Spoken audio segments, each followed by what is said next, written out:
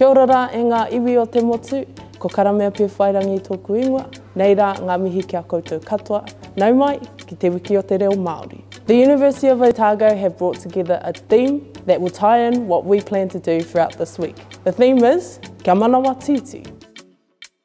Kia manawa tītī speaks of the tītī, the mutton bird.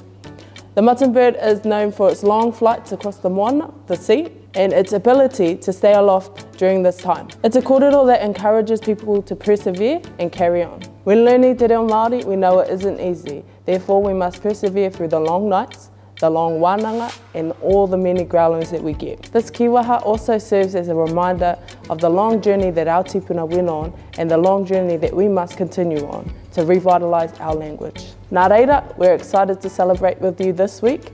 Ka kaha te reo Māori, kia manawa tītī.